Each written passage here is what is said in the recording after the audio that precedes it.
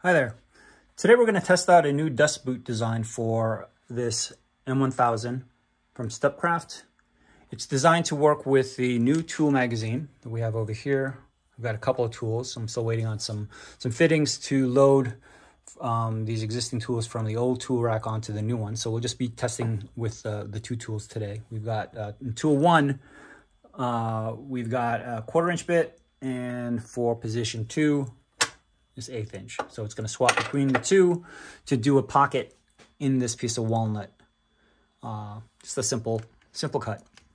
So as far as the boot goes, here's the original one. It's acrylic, and it's got the brushes, some magnets, but it's got the small port.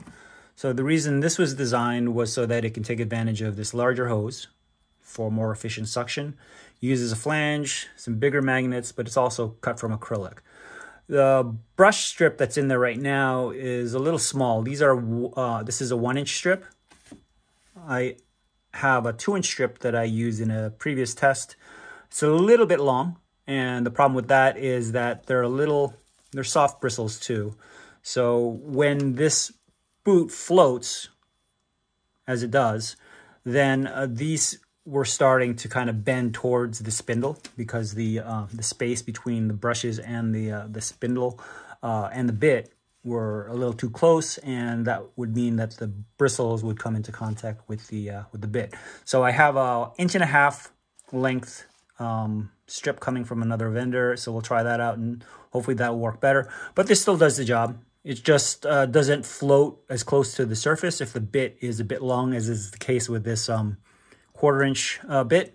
But as you go deeper, the shoe will come into contact with the surface and it'll allow it to collect more dust. So let's go ahead and run this test. I'll go ahead and attach it. You can see it snap into place. And our job is a simple pocket. All it's going to do is create this little pocket, first with the 1/4 inch, and then it'll swap out to the 1/8 inch bit. So let me turn on the dust collector. Okay, let's clear the bed, and we will start, and you can watch it go through its thing.